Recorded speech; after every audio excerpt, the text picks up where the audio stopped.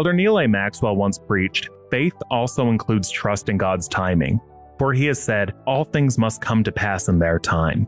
Ironically, some who acknowledge God are tried by his timing globally and personally. We certainly see that in the book of Numbers. The Israelites were thirsty but had no water, so God directed Moses to provide for them. Aaron helped to lead Israel to the promised land, but his priestly vestments were taken from him and he died before Israel entered their destination. God sent fiery serpents, but he also provided the brazen serpent to deliver his chosen people. We'll discuss these events, God's timing, and much more in this episode of Abide, a Maxwell Institute podcast. My name is Joseph Stewart. I'm the Public Communications Specialist at the Neal A. Maxwell Institute for Religious Scholarship at Brigham Young University. Christian Heal is a research fellow at the Institute, and each week we'll be discussing the week's block of reading from the Church of Jesus Christ of Latter-day Saints Come Follow Me curriculum. We aren't here to present a lesson, but rather to hit on a few key themes from the scripture block, so as to help fulfill the Maxwell Institute's mission to inspire and fortify Latter-day Saints in their testimonies of the restored gospel of Jesus Christ and engage the world of religious ideas. Today, we are once again joined by McKay Bowman, one of our research assistants here at the Maxwell Institute. McKay is a pre-business freshman from Layton, Utah. After McKay graduates, he hopes to attend law school. Thank you, McKay, for joining us today. Yeah, thanks, Joseph. Thanks for having me. I'm excited to be here. We are even more excited. Christian, what's going on in this selection of Numbers, specifically chapters 11 through 14 and 20 through 24? Here, with the tabernacle constructed and the Lord's presence established, the camp of Israel is once again prepared to move. Their goal was set long before when God promised a land to their ancestor Abraham. That promise has carried us as readers from Jacob's removal to Egypt with his family at the end of Genesis, through the Exodus, and to this point. We know the ending. So the importance of the stories in Numbers is not just the fulfillment of the promise, but the process of the fulfillment. As we read, we are focused on what God is doing to bring about the fulfillment of his covenant promises. Israel is now a great nation, as the census numbers in the opening chapters of this book confirm, but they are a great nation in exile. And it is not just a physical exile. Israel was also a nation living in exile from their God. The story of Numbers comes into focus when we read it as a physical journey to the promised land, the spiritual journey into the presence of God. In both cases, the route is circuitous. Just when it seems they have arrived, something happens that knocks them off course. So the other thing that we are asking as we read this book is, what is Israel doing to return from physical and spiritual exile? Numbers 1 through 10 describes Israel's preparations to leave Sinai. They're embarking on a holy war, so the language and preparations are part martial and part cultic. The armies are numbered, offerings are made, the sanctuary prepared, and the priests dedicated. The beautiful language of the priestly blessing, giving in Numbers 6, 22 to 27, and guiding the camp by the cloud over the tabernacle is also described in this section. These activities take 19 days, and then Israel departs. The remainder of the book describes the journeyings of Israel until they reach the borders of the Promised Land. Chapters 11 through 20 recount Israel cycling through the pattern of rebellion, punishment, and intercession. The most significant rebellion was the people's refusal to cross into the Promised Land from the wilderness of Paran in Numbers 13 to 14, which almost led to God destroying Israel entirely. But instead, thanks to Moses' intercession, they were sentenced instead to a further 40 years of wandering until that entire generation had perished.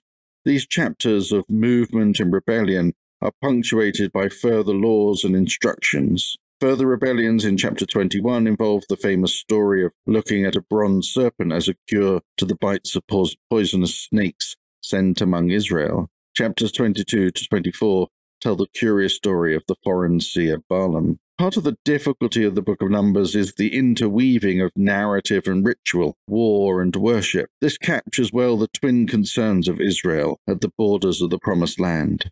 The book ends with a summary of Israel's journey in the wilderness, instructions for dividing the land between the tribes, and the cities that are to be set aside for the Levites and for the establishing of cities of refuge. By the end of the book, Miriam and Aaron have died, and Moses' successor has been appointed.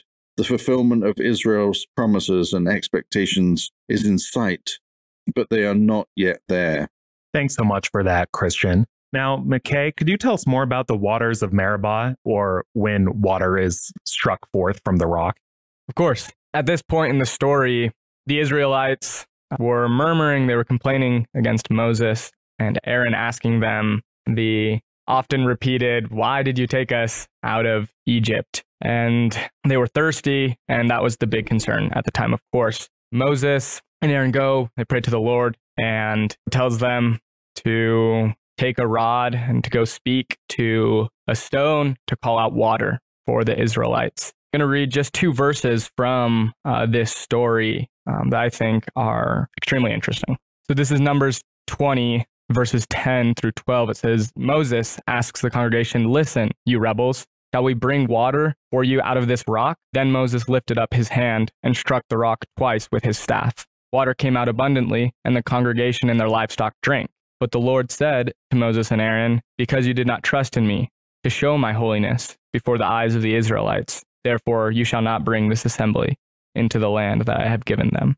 The occurrences of the story are relatively straightforward, but there's enough ambiguity in the details that a lot of us, at least I found myself personally, asking, what exactly was what Moses and Aaron did wrong, right? Because the water came out of the rock. It seemed like the problem was solved. And there's a lot of possibilities, and I don't plan to provide maybe a conclusive answer as to what that error was, but some possibilities.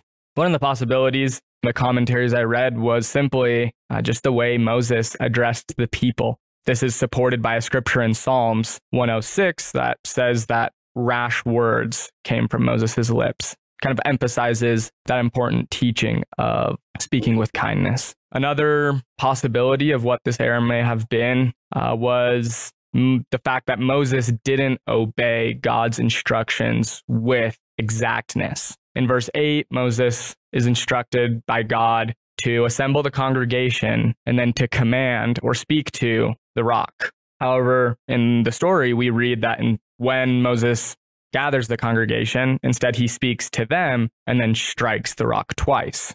This Gordon J. Wenham kind of has an explanation as to why this might be problematic. I think he does a really good job. He says the following. He says, "Though this brought forth water, it was not produced in the divinely intended way." Kind of like Christian mentioned at the beginning, the promise was fulfilled, but the process in which it's fulfilled also matters. Because of this, it was counted as rebelling against God's commands and unbelief. Whereas Christian theologians following Paul's supposed distinction often contrast faith with obedience, this dichotomy is unknown to the Old Testament. Faith is the correct response to God's word, whether it is a word of promise or a word of command. These answers, though, at least on a personal level for me, didn't provide a ton of satisfaction because it felt really like I was examining Moses' behavior too much, especially because there's a parallel story of another story of the waters of Meribah in Exodus 17, where God did command Moses to strike a rock. And so I felt like maybe this examination of his behavior wasn't giving me the answer I was looking for. Yeah, sometimes we look to blame a person rather than to look at maybe the bigger picture. So what explanation is compelling to you? The explanation that gave me the most satisfaction, that, I felt like resonated most with me, came from looking at the Lord's response, or what the Lord said to Moses and Aaron after they had drawn the water out of the stone. And just to repeat, the Lord said, "Because you did not trust in me to show my holiness before the eyes of the Israelites." And that's kind of what caught my attention, which was to show my holiness. It seemed like God in this scenario was less concerned about the specific behavior or action that was incorrect and more about the outcome, which was that his holiness wasn't shown to the Israelites. So what does this mean, to show God's holiness or to sanctify him? Walter Riggins says it means to show God as being wholly other from us, yet ready and willing to commit himself to us, or to praise him for being God, not man, and let him be seen as God. What was probably problematic about the behavior of Moses, whatever that may have been, is that it made him opaque.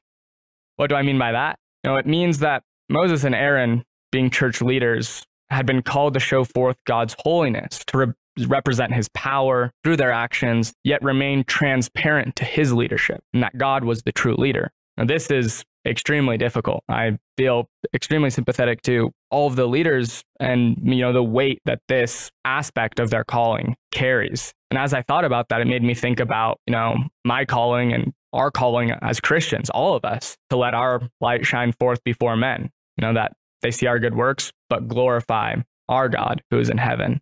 And so I think that's what this narrative did for me in Numbers. It wasn't to take away from the high calling of Moses or Aaron, but to elevate all of us and realize the task we have at hand to be instruments in the Lord's hands, help others see who's really at work. Yeah, I think you're right to note the weight of the mantle that prophets bear, and to remember that at the end of the day, water flowed abundantly. Exactly. I think that's my favorite part about the story is at the end of the day, the congregation drank. That's amazing. God works forth his miracles no matter what. The mistakes of our leaders won't ever prevent us from receiving any of the blessings we need from our God. Thanks for that, McKay. Now, something that happens in Numbers is that Aaron, who we have seen many times before as Moses' spokesman, ultimately dies and is not permitted to enter into the promised land. So what sort of detail do we have to reconstruct how or why that might have happened? So there's not a lot there in Numbers chapter 20. We've got a few verses at the end of this chapter that begins with this episode that McKay told us about so well. And right at the end of this, seemingly connected to something that Aaron did wrong in that episode as well, Aaron is told that he will not enter the promised land. And instead, Moses is to take him and his son Eleazar to the top of Mount Hor, remove his priestly vestments, place them upon his son Eleazar, and there Aaron shall be gathered unto the dead. So Moses does this, and when he returns, the whole community knew that Aaron had breathed his last, tells us in Numbers 20:29, and all the house of Israel bewailed Aaron for 30 days. This is a really kind of poignant scene, but it seems as though there could be so much more said about it. And this is precisely those moments that early Syriac Christians step in and imagine biblical tales so wonderfully. And so this scene is reimagined in a wonderful Syriac narrative poem on the death of Aaron. And here's some of the details that we would like to hear about. Some of the things missing from the biblical narrative are reimagined by the author. The author, for example, imagines the moment when Aaron, stripped of his priestly robes, stands awaiting death. This is what the text says. And while both brothers were standing on the top of the mountain, Aaron was stripped like Adam among the trees, and Eleazar was clothed in the priesthood of the house of God, and Moses stood and held back his tender feelings, lest he should have wept. And who is it who has a heart of stone and would not weep when he looked and saw Aaron stripped and drawn near to death? Who could have seen him stripped and stand without the priesthood and not bring forth streams of tears from his eyes?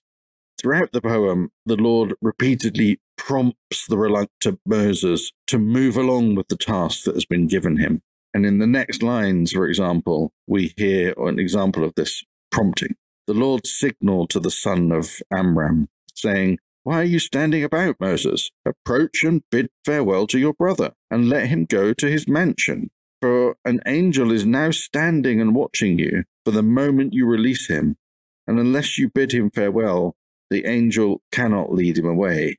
This gives us a kind of interesting insight into the way for these Syriac Christians that the moment of death is imagined, with an angel waiting to take the soul to its heavenly mansion, and that moment of release, that signal standing, that signal being waiting to be given. And also thinking about the weight that death has. Even though Moses recognizes that it is Aaron's appointed time to die, it doesn't mean that he's completely sterile to the situation, that he's going about it like some sort of obedient robot. He has feelings for Aaron. He's been through a lot with Aaron, and he's sad to see him go. Yeah, exactly. And we could imagine, this scene in this poem is sort of paralleled a little bit with Abraham and Isaac.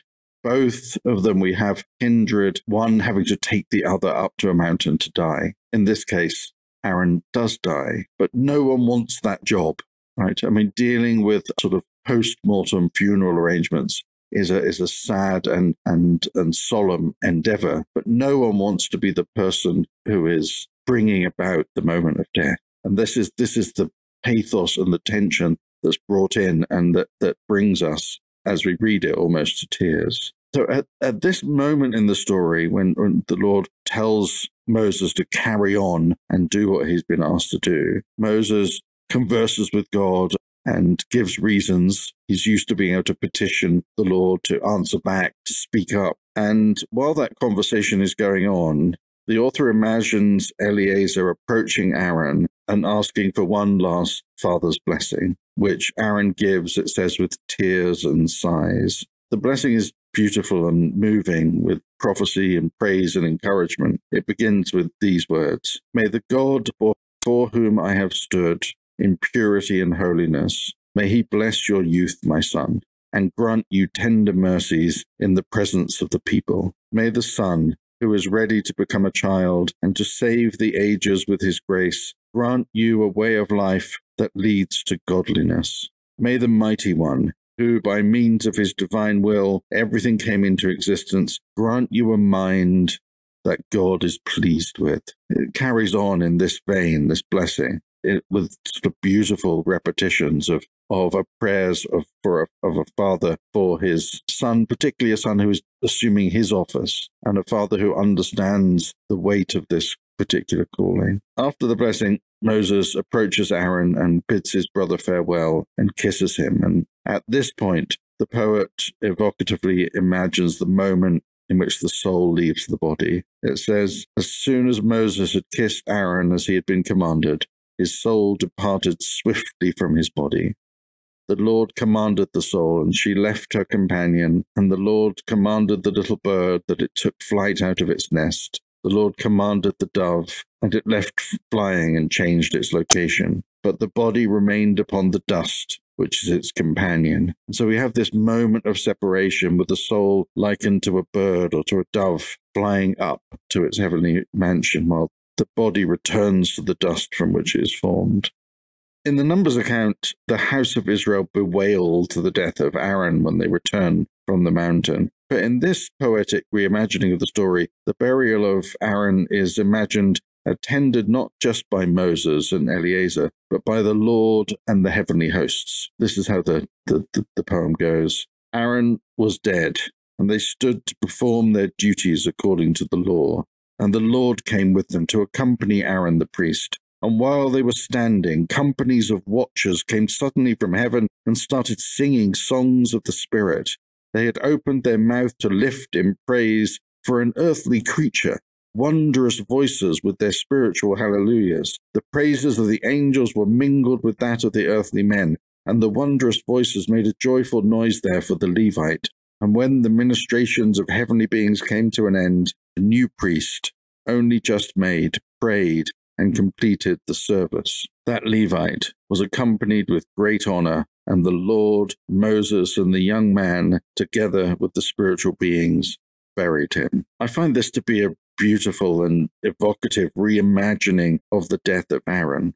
Even though God stopped Aaron from entering the promised land, it's obvious from this poem that God still loved him, and his burial is accompanied by earthly and heavenly rejoicings for his lifetime of service, as well as the mourning of Israel for his loss. He was, after all, as we remember in several occasions, the priest who held back death from the camp and saved them many times. I love the way that the poet so movingly imagines this moment when we all know that the veil is thin, especially how the heavenly hosts burst through that veil with their wondrous voices. Another well-known story from Numbers, that of the brazen serpent. And what exactly is going on in this situation, Christian? So near the end of Israel's journey to the Promised Land, we're in Numbers chapter 21, they are once again beginning to complain against the Lord and against Moses. And as a result of this, the Lord sent fiery serpents among them. This is Numbers 21:6. Faced with physical death, the people went to Moses, confessed their sin, and entreat him to pray to the Lord to take the serpents away. However, the serpents were not taken away as requested. Instead, in what may be seen as an expression of deep irony, perhaps, but was in reality a sacred symbol, Moses was instructed to raise up a brass serpent as a means of healing those bitten. This Moses did, and the scripture says, "It came to pass that if a serpent had bitten any man, when he beheld the serpent of brass, he lived, and the children of Israel set forward." And that's where the story ends in the biblical account. Fortunately, there's more detail in the Book of Mormon about the symbology and meaning of the brazen serpent. What do Book of Mormon prophets have to say about this? It's really interesting to me that this story is taken up, perhaps not surprising, but interesting that it's taken up. And again, as we saw in the Syriac tradition, the story grows in its retelling and grows in ways which are really significant and are perhaps, as we think of the story as Latter-day Saints, are the most significant parts of the story. So it appears in 1 Nephi 17 and in Alma 33. So Nephi discusses the brazen serpent in a sermon in which he's rebuking his older brothers for opposing him in building the ship that the Lord had commanded. He recounts the story of Israel's exodus, and he explicitly identifies his brothers with these stubborn Israelites who were straitened in the wilderness by the fiery serpents because of their iniquity, Nephi says. Nephi then continues, "And after they, the Israelites, were bitten, he, the Lord, prepared a way that they might be healed, and the labor which they had to perform was to look." And so this is there in the Numbers account. If they were bitten, when they beheld the serpent, they were healed. Nephi takes that subtle action of the Israelites and turns it into a work. What they had to do to receive this blessing was to perform some labor, and the labor was simply to look. So from the Numbers account, especially the way that it ends, and the children of Israel set forward, from the Numbers account, we can reasonably assume that once the children of Israel were provided with the means to be healed from the bites of the fiery serpents, they would have all looked and been saved, and then they move on. But it's clear from Nephi's account that this is not how he understood it. And because of the simpleness of the way, Nephi says, or the easiness of it, there were many who perished. So surprisingly, although the means of salvation was placed in their midst, in Nephi's reading of this story, there were still many who did not look because it seemed too simple. This recalls items in our own day as well, where sometimes I think that we would much rather cross the plains with a handcart rather than cross the street to perform our ministering or to extend our Heavenly Father's love to his children. There's something about wanting sacrifice to be impressive for everyone to notice that can lead us down to not doing the things that we're asked to do. Joseph, your comments about sacrifice make me think of a scripture. I think it's in 1 Samuel, where it says, "It is better to obey than to sacrifice." And what you just said, maybe that's what was happening here as well, this desire to have something that was visible or noticeable by others rather than to just simply obey. Nephi isn't the only prophet who speaks about the brazen serpent in the Book of Mormon. What goes on in the Book of Alma? So Alma takes up this story in his sermon to the downtrodden Zoramites in Alma 32 and 33. And he seems to be drawing from Nephi's record. But again, our understanding, the nuance of interpretation, develops in Alma's retelling of the story. Alma warns the Zoramites that many of the children of Israel, who similarly had salvation laid out before them, nevertheless perished. We're still on the same ground here as Nephi. He explains, "But there were many who were so hardened that they would not look." So we have this is not just the easiness of the way, but the hardness of hearts that's the obstacle here. There was many that were so hardened that they would not look, therefore they perished. Now, the reason they would not look is because they did not believe it would heal them. So now we've sort of moved to another level of interpretation. The beginning, we see in the Numbers account, they were raised up. When they looked, they were healed. In Nephi, they didn't look because of the easiness of the way. Now we have this additional layer that they did not look because they didn't believe it would heal them, not just because it was easy, they just didn't believe that it would work. So, hoping that the Zoramites will find the story applicable to their lives, Alma asks them, "O my brethren, if you could be healed by merely casting about your eyes that you might be healed, would you not behold quickly? Or would you rather harden your hearts in unbelief and be slothful that you would not cast about your eyes and that you would perish?" So now we have these things brought together, this hardness of hearts. The hardness of heart is connected with the unbelief, and this slothfulness of not being willing to look becomes this vital sort of reinterpretation and reapplication of this story to a new setting. So that's interesting that Nephi is being built upon by Alma. How else does Alma connect types of Christ in his ministry to the Zoramites and to others? Alma draws on another symbol here, which is connected. And I think in that connection, we can see an additional layer of interpretation. So we have this brazen serpent, which is ready to heal. And we have to remember that one of the main roles of Christ is the Christ who heals, as Terrell and Fiona Givens has so eloquently taught us. But he also points to the Liahona as a type of that which leads us into safety according to faith. So this is later in Alma 36 to 37. Alma's teaching this to his son Helaman, and he tells Helaman and warns him not to be slothful because of the easiness of the way. So Alma's words seem to indicate that he saw the Liahona as a complementary type for the brazen serpent. So, for example, the only instances in the Book of Mormon of the word slothful occur in Alma's sermons about the brazen serpent and the Liahona. The phrase easiness of the way is also used only in connection with the story of the Liahona and the story of the brazen serpent. In fact, that provides another link between Nephi's record and Alma's instruction to his son. So we have this, we return back to this idea of the easiness of the way and slothfulness, of hard-heartedness, and it develops into this really wonderful and sort of complex interpretation and reapplication of this story in a new setting. And so what the Book of Mormon does, and it actually does this far more often than we would imagine, is it draws in other scripture, and in drawing it in, reinterprets it, gives it a new edge, a new understanding, a new application. And this is not only insightful in its own right. The Book of Mormon doesn't just teach us something new about Scripture. It teaches something new about reading Scripture.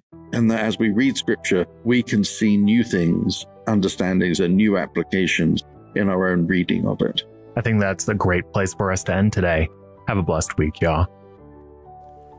Thank you for listening to Abide, a Maxwell Institute podcast. Could you please rate, review, and subscribe to the podcast wherever you're listening to this podcast, and follow us on social media at BYU Maxwell on YouTube, Twitter, Instagram, Facebook, and sign up for our newsletter at mi.byu/edu.